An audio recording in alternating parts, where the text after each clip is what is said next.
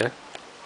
Right, we're in ancient Kiparissos, or the modern Kiparissos, ancient Kainepolis, by the beach, supposedly near the ruins of the Temple of Aphrodite, some of which are apparently built into a rather wretched little church there, which is itself a ruin, but there certainly are the remains of at least one column and some other monumental marble blocks. And presumably associated with the sanctuary or this nearby city is this stele erected, so the guidebook says, for the Emperor Gordian III. One can't clearly see his name, at least not in the way this survives, but one can see the end of the imperial titles, ending with Sebaston, which of course is the imperial title of Augustus in Greek.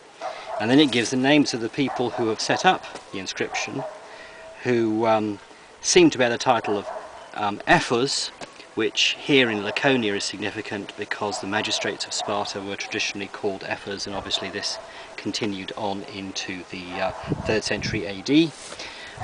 And both the men are actually named. We have Thaliarchus and we have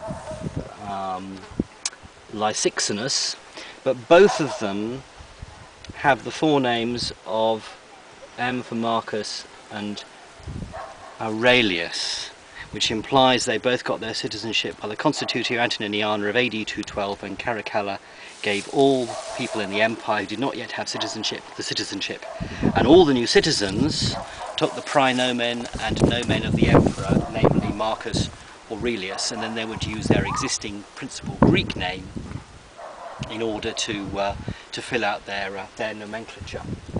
Although it's interesting, they also combine this with a Greek-style patronymic, giving the name of their fathers in the genitive, which is not quite the way, with the positioning in which you would do it if you were writing proper Latin. So here is a sort of a mixture of the two traditions.